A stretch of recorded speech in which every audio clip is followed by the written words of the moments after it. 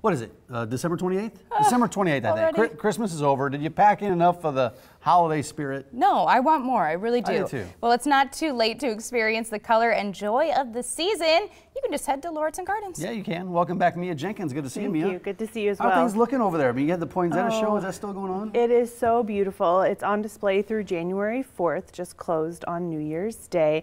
And it really is just a horticultural representation of the season. So many bright colors and textures just layered together along with the model garden trains, and it just really creates a great ambiance to kind of continue the holiday spirit into the new year. Now we saw that poinsettia. Do you say poinsettia or poinsettia? Poinsettia. Oh, I can't It's get okay. down It's all right. Say it different ways. It's okay. So Yeah, it's like a tomato thing. It's not poinsettia. Poinsettia. Is the technical. And it's not just the poinsettia tree, right? Is there more than one? Correct. We have one 20-foot tall poinsettia tree just made up of more than 500 plants alone.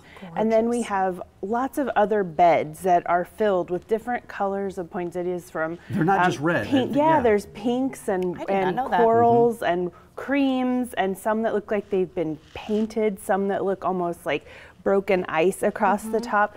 So it's really a great way to see different types of plants that instead of just the red ones. I love the colors there. It's so beautiful. And I know a lot of people love Lauritzen Gardens in the summertime, but I'll tell you, this is one of my favorite times of year with the poinsettias. Mine as well, and it's great with the trains. You see kids and you see grandparents, and you just really see people coming together and building holiday memories together, which is what we want. And it's all kind of through plants that we're doing it to create this beautiful environment for people to enjoy. The conservatory is also open, so that is, it's a great warm environment, still filled with lush greens and lots of blooms. And then we have the garden will be lit from 5 to 8 p.m. Both of those indoor environments to kind of, as you could see before the pictures, it just really kind of brings it to life in a completely new way. And that's from 5 to 8 p.m. through the 30th, and then January 2nd and 3rd. Now I want to ask this question. Where do you get all these poinsettias from? Well, we grow them in our greenhouses. You do grow them? We do. Okay, we I guess do. that makes sense. Yeah. We buy different varieties from suppliers every year. We like to try some new varieties every year along with visitor favorites, and then some that just work well the timing with like when we have to start them and when we need them to bloom or to show the color.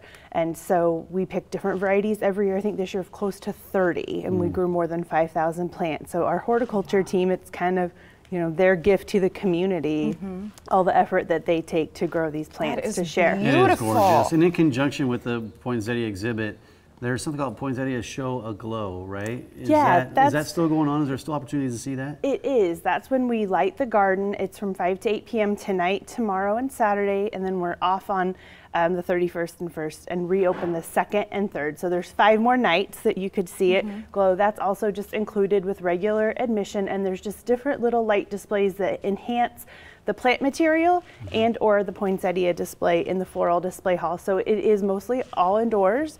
So in these really, really cold temperatures, it's still something you can go see that is holiday related, kind of keep your family, if they're still in town, busy, keep the kids when they're out of school, something to do, and to, again, just make some memories together. It's like a vacation right here in the middle of Omaha. I mean, you feel like you're getting away to a tropical paradise. I agree. Just for a couple hours. In this time of year when it's so cold outside, it's so refreshing and relaxing to walk through the conservatory. And the smells, I mean, there's some humidity in the air. It does feel like you're somewhere else. It does. It's kind of like you're in like the southern climate in one room, sort of like a Georgia or South Carolina, and then you go into Florida or the tropics, and I'll just stay there for a while. Exactly, I would too. Let's go there now. I could really use that this morning. Well, we're open till 8, so just come on down after the show. You're a good saleswoman.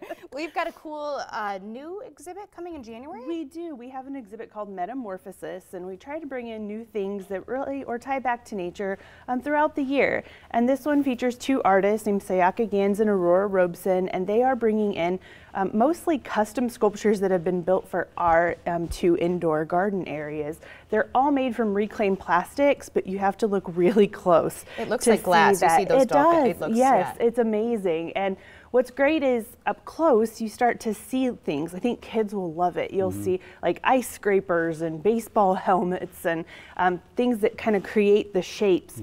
And then there's one giant installation that Aurora's creating in our floral display hall that will reach the ceiling almost. It's like 60 feet tall, all out of plastic, kind of creating a vortex. What's cool about it is that it not only does it change, like literally change the plastic into art, we hope that it also has an environmental message that shows how much we do waste in single-use plastics. It's incredible the amount of plastic we do not recycle on our planet, and so it will have a little bit of an environmental message with it as well. That exhibit's going to be through the winter and into the spring. Yeah, it'll run through Mother's Day, so January 20th through May 15th. Listen, there's still opportunity to get some memberships. This is a discount for the next couple days, right? Yep, through the end of the year, $5 off any gift. So if you've got some Christmas money to spend, few days to need to do it quickly. LauritzenGardens.org is the website. Mia Jenkins, good to see you. As always, thank you. Yes, Yeah. and sorry, Mia, you are a gorgeous, beautiful woman.